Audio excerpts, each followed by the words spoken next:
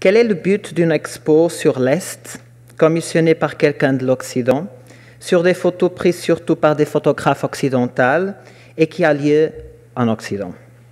Est-ce que ces termes sont encore importants dans nos jours? Comment on se positionne vis-à-vis le matériel visuel de 1800? Quel est le regard que l'Occident a un siècle et demi après? Opium, submission, kismet, lettuce sword, caravanserais, fountains, a sultan dancing on a silver tray, Maharaja, Raja, thousand-year-old Shah, waving from minarets, clogs made of mother of pearl, women with henna-stained noses, working their looms with their feet. In the wind, green turban imams calling people to prayer. This is the Orient the French poet sees. This is the Orient of the books that come out of the press at the rate of 1 million a minute. But yesterday, today, or tomorrow, an Orient like this never existed and never will. Like the Turkish poet, may those who search for the exotic be deceived. For this exhibition, we rely on the extraordinary photographic corpus of the XIXe collection and look for the photographers and photographs of Pierre Loti's time and propose an alternative reading. Indeed, during the 19th century, the East represented the realm of exoticism, fantasy, and mystery. Literature and painting provided perfect vehicles for fertile explorations of the unknown. In Europe, the poetry of Victor Hugo or Gérard Nerval and the canvases of Eugène Delacroix, among others, fashioned visions of the Oriental world. In its infant stages, photography became another instrument that evoked these impressions. Several photographers had traveled to the Middle East and North Africa by the later half of the 19th century, bringing home images to Europe and North America.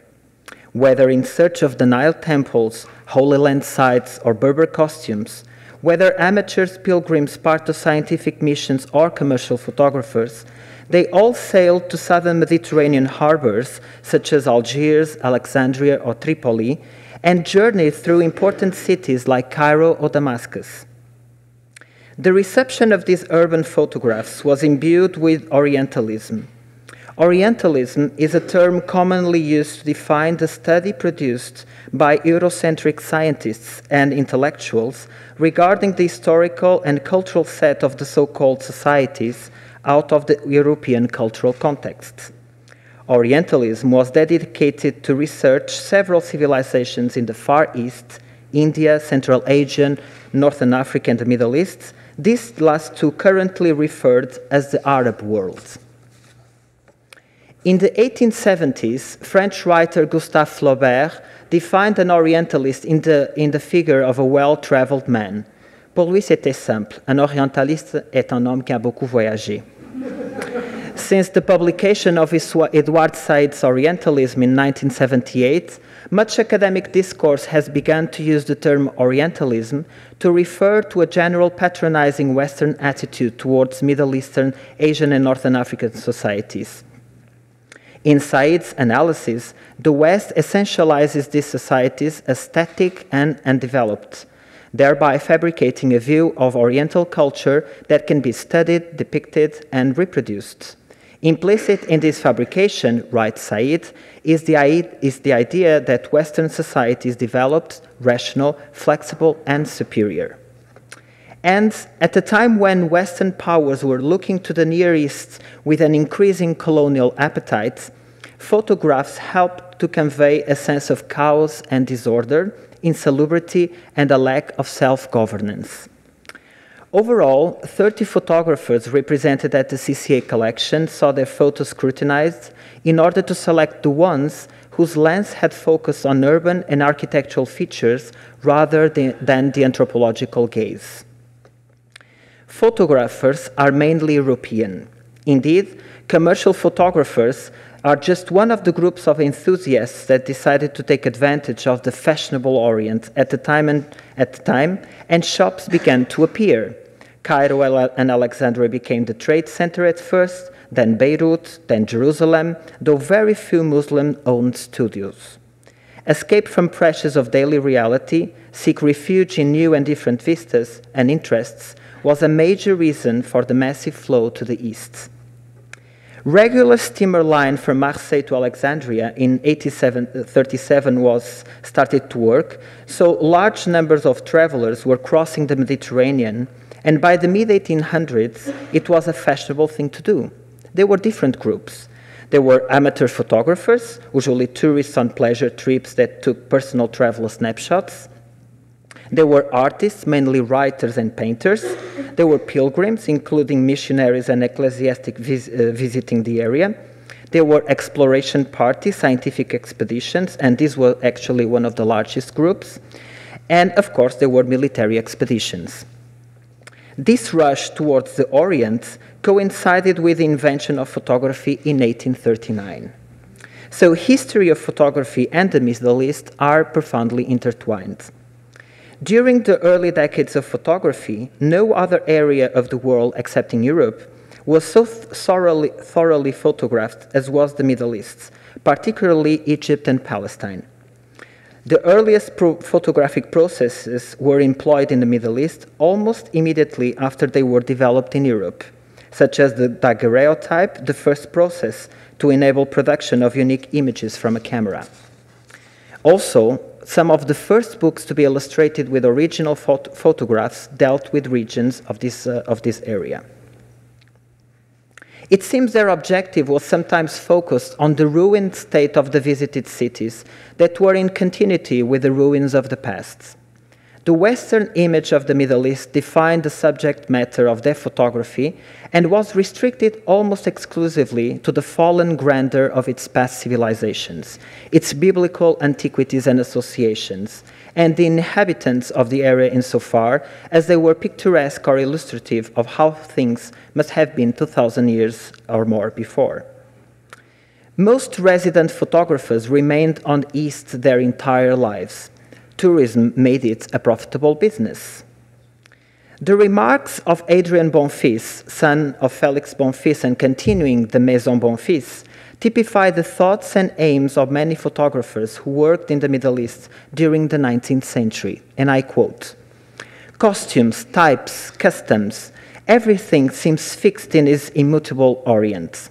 Civilization, penetrating everywhere, will finish by taking away from this country its character and special cachet. A day will come when this land, like all the other, will perish.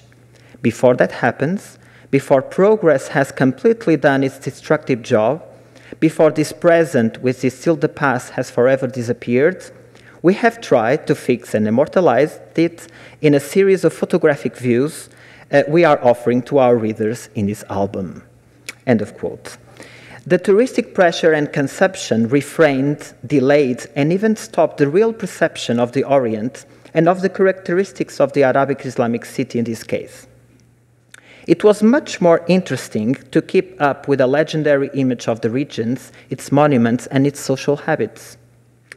Context is, as with any historical source, crucial to the interpretation of these photographs, certainly provocative and suggestive, as Elizabeth Edwards puts it in Anthropology and Photography.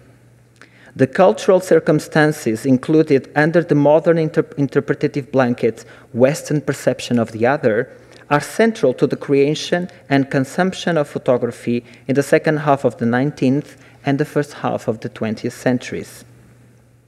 Going to the Orient was going towards the remains and ghosts of our own history. The trip to the Orient was also, at least for the knowledgeable and educated traveler, a sort of pilgrimage to the origins. In the beginning, photographers privileged landscapes and monuments, and only afterwards will they detail themselves at people. Technical constraints, which implied long times of exposures, were one of the causes. Yet, the first paradox of the Oriental photograph is that it's monochrome when compared to the colorful textures of painting. The vision was less romantic than painting, with nor the dramas nor the massacres of literature and music. The Middle East, which so preoccupied the mind and imagination of the 19th century Europe, was an image fashioned in the vision of the West. Prejudices and preconceptions of the photographers, most of whom were foreign-born, were mirrored in the images made during that time.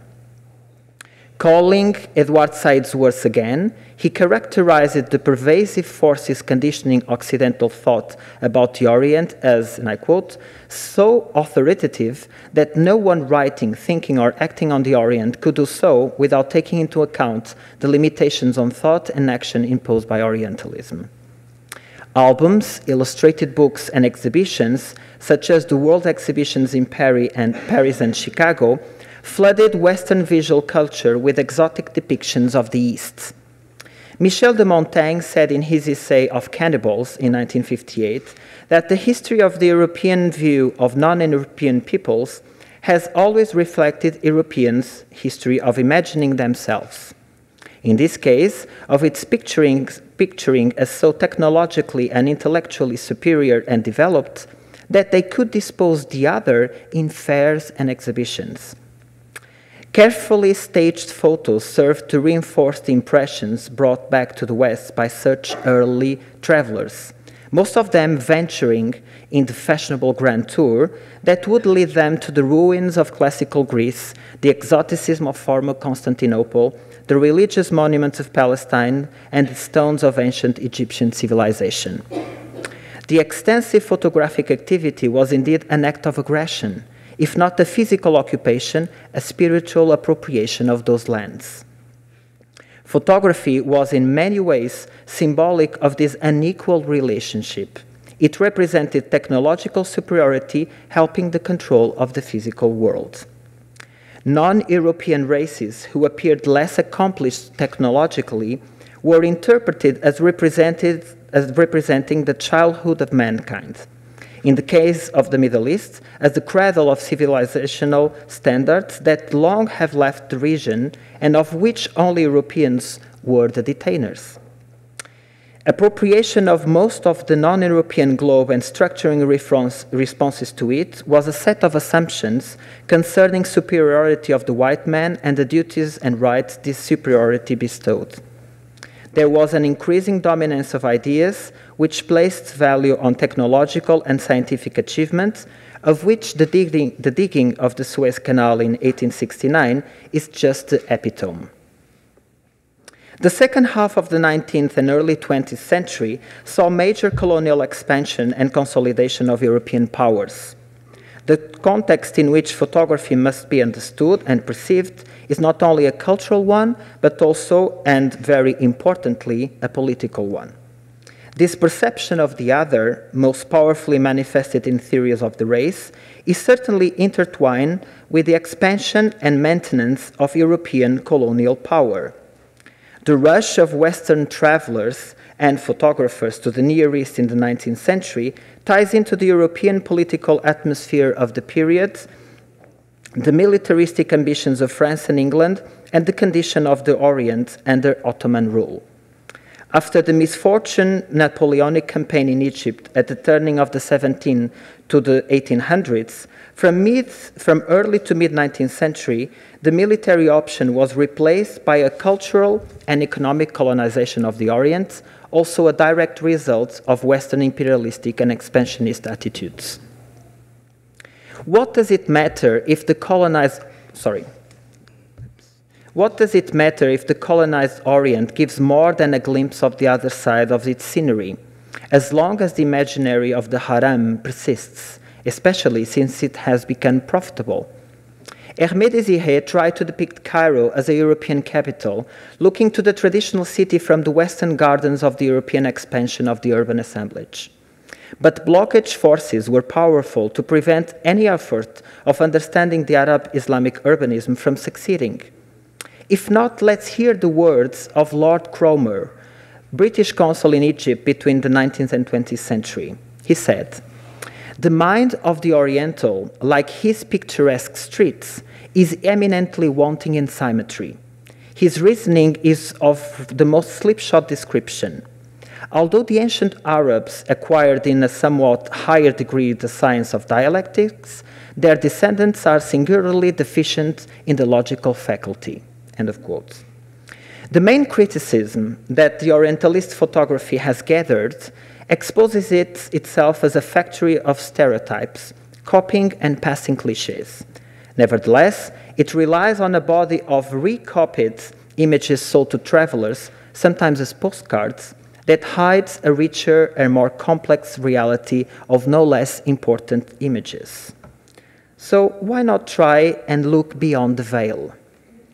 The development of photomechanical prints of photographs that could yield multiple copies allowed for the production of albums and portfolios on a mass scale. Yeah, that's right. Sorry. This became the privileged means for the dissemination of views of the Middle East, providing larger audiences with access to accurate depictions of significant monuments and contemporary urban spaces. Yet, through the very same images that served colonial appetites and Western configurations of the other, a different reality was already available to challenge these preconceived readings. These exhibitions of photographs, albums, and portfolios drawn from the CCA collection invites the visitor to abandon stereotypes and interpret the configurations of the traditional Islamic city as they were being offered to those who dare to break the frame of Orientalism.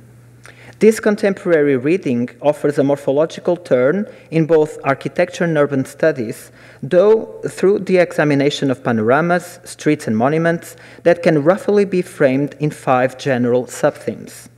Photography allowed for the recognition of notions, models, and concepts other than the known and accepted ones in the Western world.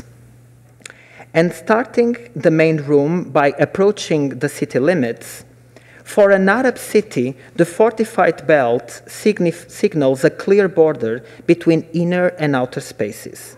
It constituted the first point of contact with the city for Western photographers, as for any other foreigner or visitor.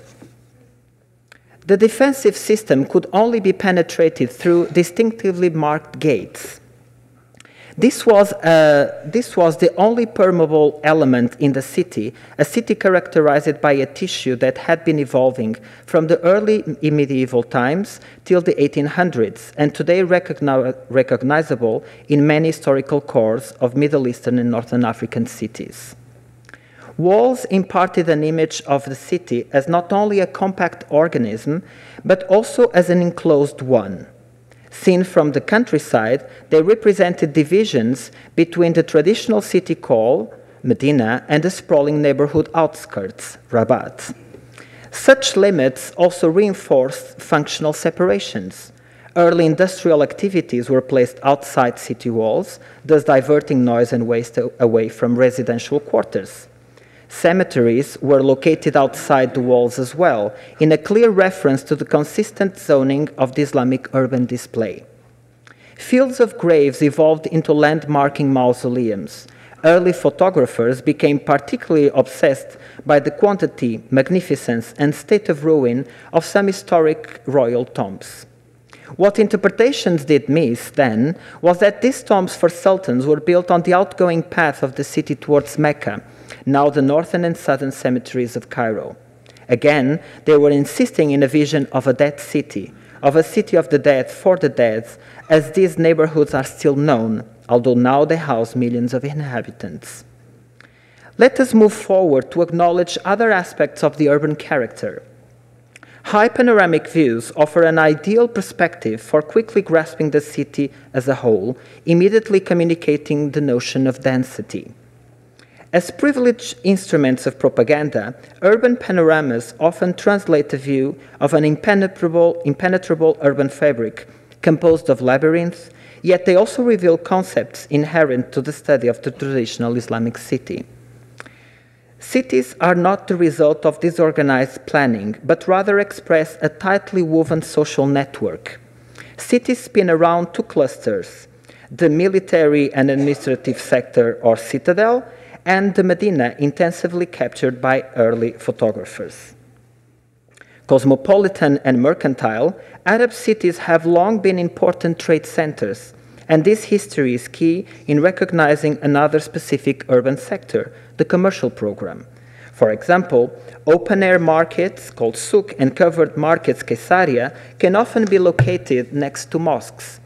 These commercial areas work as important social nodes, signaling human movement and interaction in a bird's-eye view image.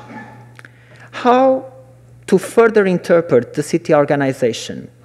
Skylines represent fundamental tools for the interpretation of the city. Climbing over rooftops, urban photographers homed in portraits of dense and intricate clusters of residential buildings, allowing the identification of exceptional elements appearing in skylines, most especially minarets. Cityscapes show minarets rising from an apparently disorganized fabric that requires interpretation. What minarets actually signal are compact boroughs or neighborhoods gathered around a mosque. Traditionally, this system was indexed to the establishment of tribes in a new urban settlement. So each vertical structure is its most evident landmark, so a single minaret of a congregational mosque oversees smaller villages. One of the most distinctive features of Islamic architecture, minarets also carried a symbolic and referential impact at ground level.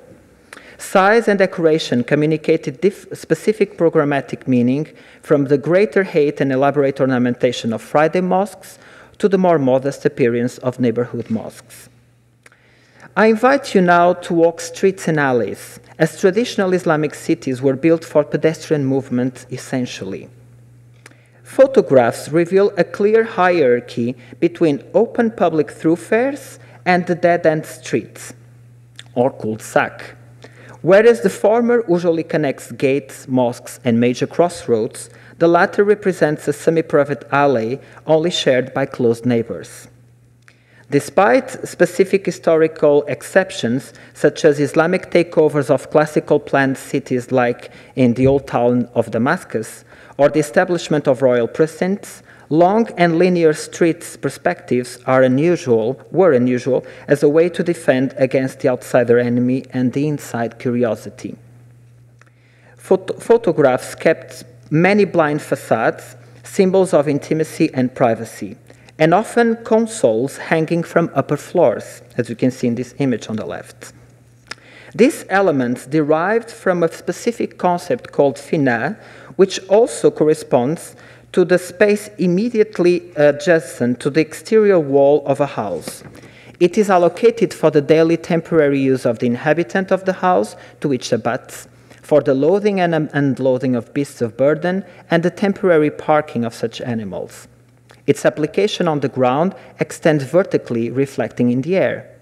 Air-right structures, sabat, are also related to the idea of utilizing both sides of the street, building a room over it, provided they do not obstruct passage.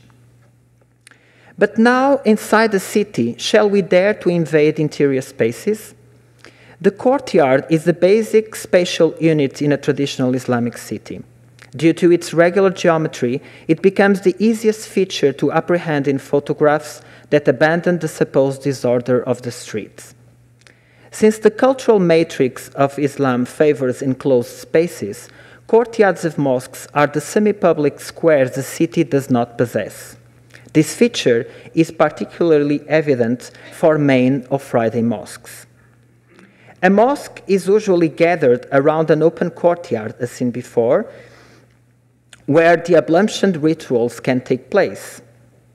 And once we step inside the prayer hall, one finds a hypostyle room with a wall oriented towards Mecca. Materials are brought in a detailed, non-figurative decor that works textures and colors rather than concrete representations. So, probably we should invade a little bit more and go from the holiest of the haram to the domestic haram and see that the courtyard represents the private spaces of a complex or a building.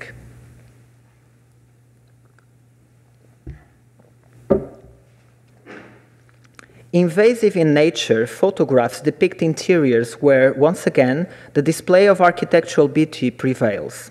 Facades are turned inward, not to the streets, gathering the family nucleus and guests within an intimate frame. The D1 looks over a haven where water and sometimes vegetation punctuate the space. Even in domestic courtyards, the public areas, the halal, are separated from the haram, the more private rooms, by wooden lattice screens called mashrabiya. This is the very last sample of social behavior that is present at all levels of urban organization, from the public, allowed or profane, the halal, to the private, sacred and forbidden realm, the haram. So wrapping up, the interpretation of these photographs acknowledges the contemporaneity and timeliness of such images, a portrait of an urban reality from bird-eye views to ground views that photography brought to light more than 1.5 centuries ago. 19th century had started with one of the most positive consequences of a failed military campaign. The Description de l'Égypte, published between 1809 and 28, as a result of the scholars who had joined the Napoleonic army, constitutes the basis for all Orientalist studies later conducted. It was the starting point for the modern urban recognition of the Islamic city because besides surveys of buildings, topographical surveys of Cairo and other cities in Egypt were executed as well. Yet this urban and archaeological knowledge of these cities was subordinated to the cultural domination of the binomium imperialism and exoticism that have in common the profound incomprehension of history and cultural relations. When one inquires to a corpus of large Arab cities situated from Morocco to Iraq, from Syria to Yemen, the major features of urban structure appear fairly constant and exhibit a rationale such that one can speak of a coherent urban system that still relates to the medieval periods. So 19th century photographs may well depict that portrait. Terminology has always been one of the most challenging aspects of the concepts and body of scholarship gathered. Yet, problematic terminological distinctions should always be contingent upon contexts. Shall we talk about Islamic cities or cities in Dar al-Islam? Sometimes we call them Middle Eastern cities, with an emphasis on geographical perspective. Sometimes we call them Islamic or Muslim cities, with an emphasis on social religious interests. For instance, this time we call them Arab cities, with a more cultural specific aspect, just like we use for this research and exhibition, due to the geographical coverage involved. Other terminologies have been tried with less success, such as Islamicized or Islamicate, but concepts evolve as we speak, and notions on contemporary concepts of Islamic, Arab, or Middle Eastern cities are dissolving in transversal process of modernization. These cities can no longer be isolated from the main forces shaping contemporary cities, yet a close look to their old cities mirrors similar conclusions of denial and avid will of technological progress, this time today by another agency and agenda.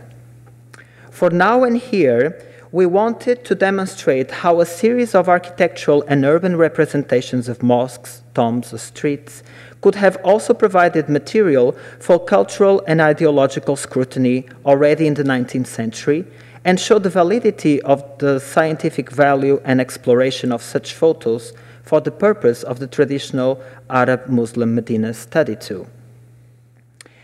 A knowledge that was already available at the time photographs were being produced, and at a certain level, photography stopped the orientalistic depiction that literature and painting allow with no limits.